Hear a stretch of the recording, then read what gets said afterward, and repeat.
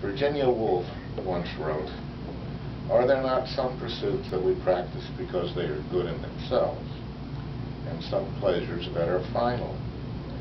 And is reading not among them? I have sometimes dreamt, at least, that when the day of judgment dawns, and the great conquerors, and lawyers, and statesmen come to receive their rewards, their crowns, their laurels, their names carved indelibly on imperishable marble,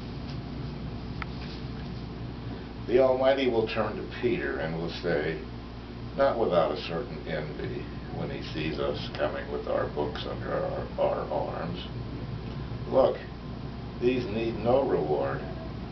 We have nothing to give them here. They have loved reading.'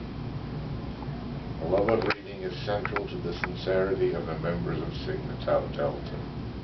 Inductees, we recognize your commitment to literature and the sincerity with which you pursue its study. It lies at the foundation of our society. Sincerity in all things is vital to the vision of Sigma Tau Delta.